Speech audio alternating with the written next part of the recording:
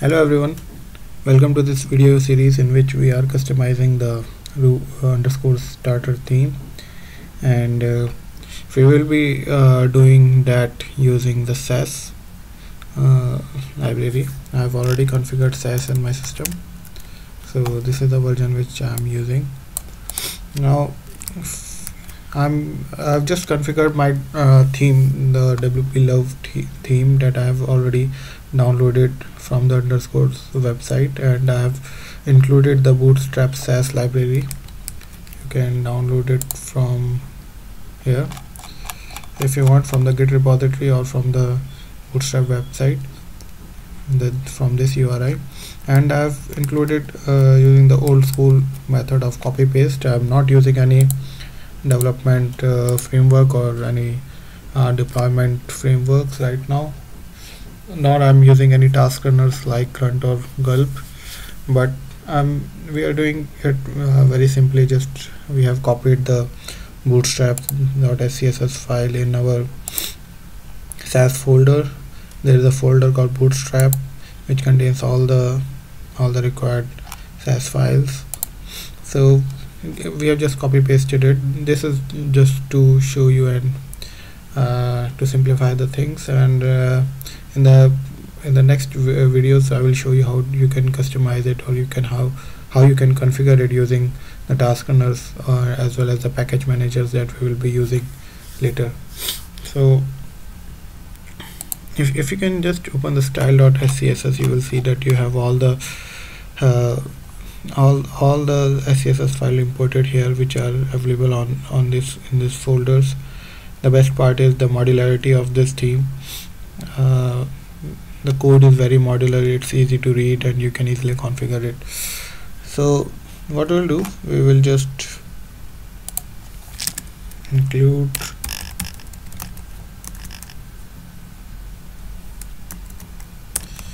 bootstrap here, so it will call to this file bootstrap.scss, and you will see that it's including the files in this folder, like bootstrap.alerts, bootstrap.mixin. You can remove any file which you do not want, any module which you do not want. Before that, I will just start the Sass watch.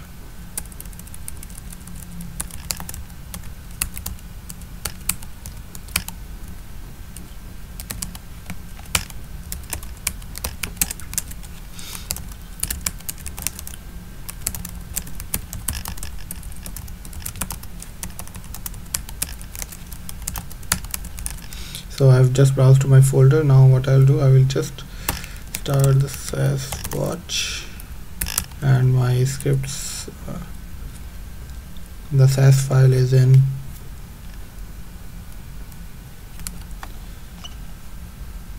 Sass folder, Sass, and it would be style.scss, and I have to compile it to style.css.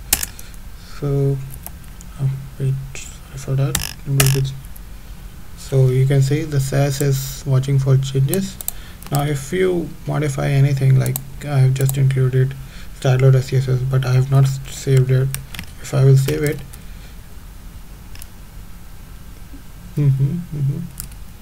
okay, sorry for that.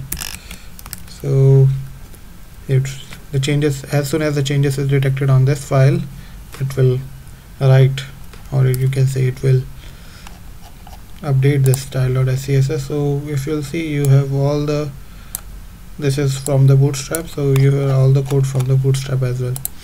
Now if you go back to your theme, you will see some of the bootstrap style here.